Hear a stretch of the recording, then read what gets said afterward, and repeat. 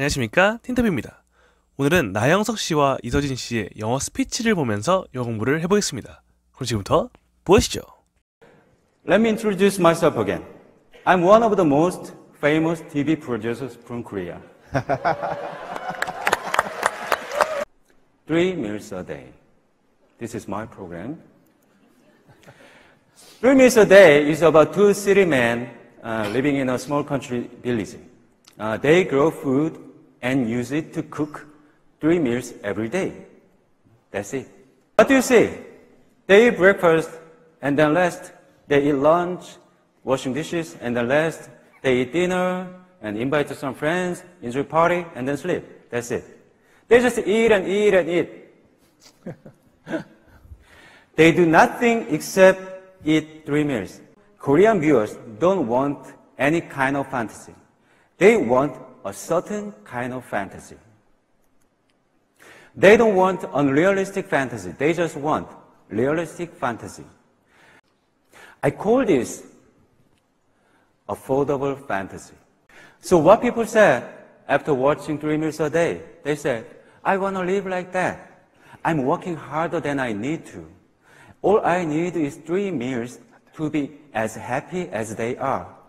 Eat, sleep, and repeat is the life that I want to live. How did we get such good reaction? 3 meals a day in the countryside is accessible to everyone. I can go, you can go, anyone can go to country and eat 3 meals a day. Although I'm not rich, I can afford to do this. I think this is the feeling that viewers get from our show. And this is the power of affordable fantasy. 이야, 나영석 씨 정말 영어 잘하시죠? 이렇게 큰 무대에서 스피치를 한다는 게 쉬운 게 아닌데 정말 대단하신 것 같습니다. 나영석 씨는 affordable, accessible 같은 단어를 사용해서 듣는 청중들에게 쉽게 잘 설명하는 것 같습니다. 그리고 특유의 자신감 있는 스피치가 너무 좋은 것 같습니다. 이번에는 이서진 씨 스피치를 볼게요. Hello everyone, I'm an actor from Korea. In my acting career, I only played strong and masculine role. I never played a comic role. I had no experience with any other TV show. I couldn't even imagine myself in a TV show.